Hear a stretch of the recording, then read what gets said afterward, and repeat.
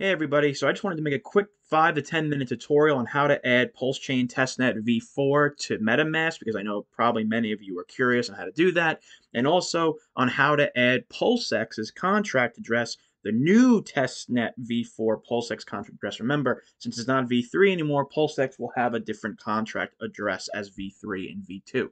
So you could easily, there's two ways you can do it. You can either go down here, you can either type in this website right here, and it also shows that there's 10-second block times. Last time, the block times were 10.7 seconds for what I saw, so it's faster. And we also have 8,400 transactions already, daily transactions in the last like 2 hours. That's a big deal. So if I refresh this, for example, we're seeing that the transactions are coming in. So there are two ways you can do this. You can either go down here and go to Add Testnet V4, and you can just click Approve, and then bada bing, bada boom, you click that,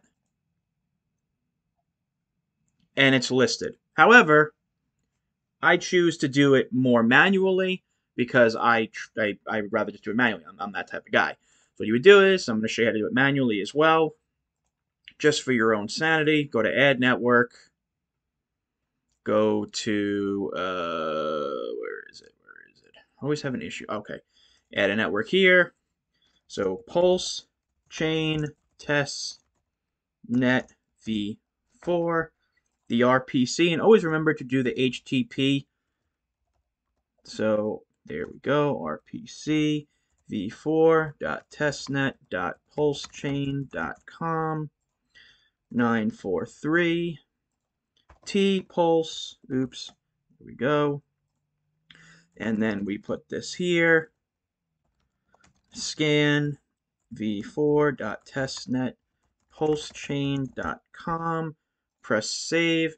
Bada bing, bada boom, bada bizzle. We got it.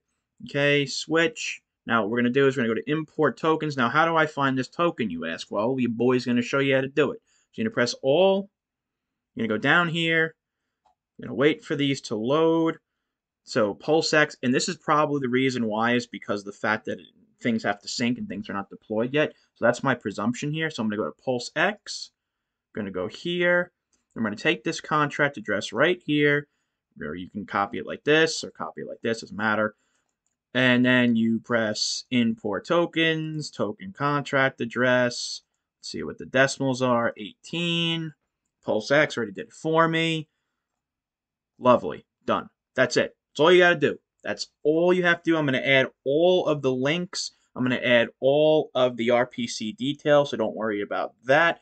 But this is how you do it, and this is how you check out PulseChain's Testnet V4, and this is how you add PulseChain to your MetaMask. So if you have any questions, please let me know. I'm going to add all the links in the description, so don't worry about that, so you're safe. And yeah, thanks for watching.